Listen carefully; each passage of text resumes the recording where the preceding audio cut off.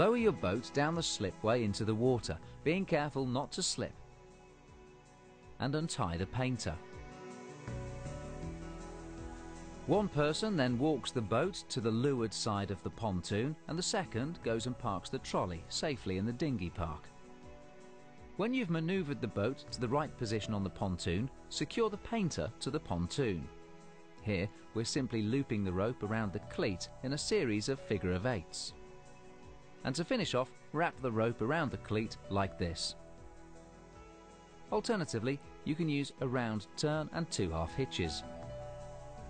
Pull the boat towards you, being careful not to trap your fingers between the boat and the pontoon. The helmsman can then step aboard. Make sure you step as close as possible to the centre line. Never step on the side tanks as the boat could tip over. Push the centreboard down fully to increase stability. With the nose of the boat pointing into the wind, hoist the sails. Unfurl the jib, then move to the back of the boat and lower the rudder blade and secure the downhaul. That's it, you're now ready to leave. Take a good look around to make sure there are no other vessels in the immediate area. Ask your crew to untie the painter and walk the boat as close as possible to the end of the pontoon to make an easy exit.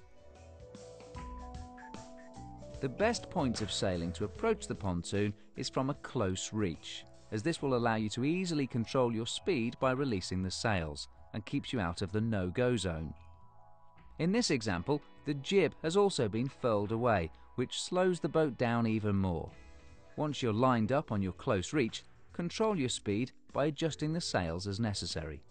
Travelling at a slow speed, the crew is able to simply step ashore, keeping hold of the boat by grabbing hold of the shroud.